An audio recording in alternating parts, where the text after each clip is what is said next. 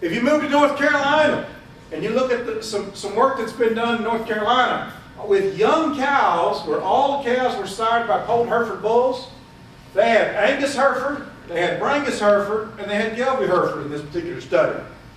Birth weights were very similar among all of these breed crosses of cows, for all their calves. Brangus Hereford and Gelby Hereford had much more similar weaning weight, 205-day weaning weight, than the Angus Hereford did, so they outperformed our standard Angus Hereford. Brangus Hereford had intermediate pregnancy rate compared to the Angus Hereford and the Gelby Herefords. We look at weaning weight per cow exposed. Angus Hereford and Brangus Hereford were very similar. Weaning weight per cow weight, the Brangus Hereford had an advantage, and they carried that advantage through. This is the only study I've ever seen that expressed it this way, but weaning weight per cow weight exposed, so they're kind of doing an efficiency and reproduction together. Brangus came out on top, with a Brangus Hereford cross female, came out on top in the North Carolina environment. As you look at those cows as mature cows as opposed to the young cows, this is the same study. Again, very similar birth weights, identical trend pretty much for the weaning weight. Very similar trends as well for weaning weight per cow exposed. And one of the things about this, again, very similar trends down here between the Angus Hereford and Brangus Hereford. One of the things that was interesting to me is the Brangus Hereford cows actually produced as much milk as the Gelby Hereford cows did. So there may be some greater milking potential there than many of us realize. So I don't believe we can afford to pass on what the Brahman cross or the Brangus cross or I should say Boston Indicus cross cow has to offer in terms of hybrid vigor and performance in the Southeast. The next question I get is, yeah, we love those cows, but they're big and they're high milking and they eat a lot. We really have to pay attention from that standpoint. Well, there was some really interesting work that's been done at Nebraska at the Meat Animal Research Center.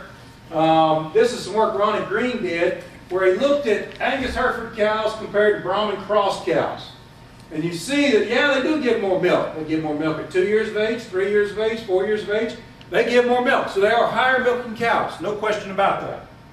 But one of the real interesting things is when they took this a little further, some of the work that Farrell and Jenkins have done there, where they looked at the pre-weaning efficiency of those Bos Indicus versus Bos Taurus crossbred cows. And they looked at specifically in this comparison that I've pulled out, they were comparing Angus Hereford versus Brahman cross. The milk yield of these was similar but numerically higher for the Brahman. Calf birth weight was suppressed by better than 10 pounds in this particular study. Calf weaning weight was increased by nearly 100 pounds.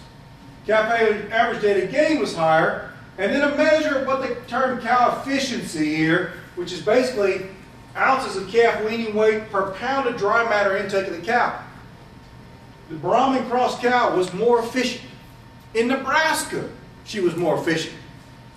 They actually did this study further, and when they did these particular studies, it was interesting because they put the cow, they shut her up in a pen, they fed her everything she's going to eat, they supplemented the calf, and they had a pretty good measure of efficiency of what she was eating. One of the things they did was say, well, okay, that's true, but if we look at this cow from a efficiency standpoint, what if we didn't give them all they wanted to eat? What if we put them on a maintenance diet? What if we stressed them out a little bit? Not the traditional plane of nutrition that we might see in Nebraska. So we stress them a little bit. One of the things that showed up was that in terms of milk yield, the Brahman cross cows had about 8% higher peak milk yield. They had 18% more total milk yield, suggesting maybe more persistence in terms of their lactation. Their calves were 8% lighter at birth, but 19%, or gained 19% heavier. Yes, the Brahman cross cow ate more, 15% more. But when you put the efficiency statement down here into the equation where you look at pounds of calf wean per mega cow or of energy consumed, they were very similar with even a slight advantage to the Brahman cross cow on a maintenance energy diet. They took that study one step further and they said, what if we give them higher than maintenance. What if we give them all they want to eat? What happens? Again, what you saw was an advantage in terms of pig milk yield and total milk yield for both groups of these cows. Maybe that advantage wasn't quite as large. We still saw suppression in birth weight. That Brahman cross cow was able to suppress birth weight. We saw 25% improvement in adjusted weaning weight on these calves. And the thing that's really interesting here is when you give her all she wants to eat, the Brahman cross cow eats less. She consumes less energy in this environment where we're higher than maintenance. And so she eats less energy. And when you put this on a cow efficiency standpoint, she was 45% more efficient than the Angus Hereford in Nebraska. Now realize, we're still talking about Nebraska. We haven't got to south of Lake Okeechobee, where I'm dealing with producers where it's extremely hot, or some of the other environments that we'll talk about in just a minute. So I think there's some efficiency there. It's not often talked about in the industry. We overlook it in the industry, and I think it's very critical, and there's been some good research to demonstrate that. Longevity is another big one that exists out there that I think is another piece of this puzzle that we need to talk about from a commercial cowman standpoint.